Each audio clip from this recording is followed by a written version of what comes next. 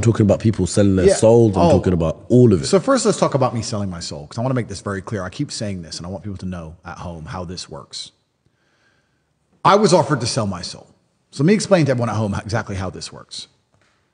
You don't become the most Googled man on earth without them trying to control what you say.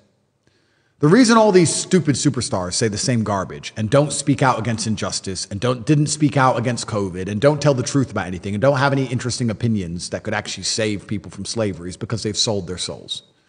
And typically you have to sell your souls to become famous. You sell your soul on the ascent, and they won't allow you to become famous unless you do that. Yeah. I broke the matrix. So once I was already famous, they wanted to control what I said.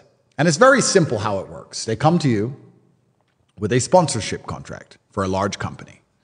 And that large company will offer you, let's say hypothetically, let's imagine there's a guy called Top G, and imagine they will offer him 50 million.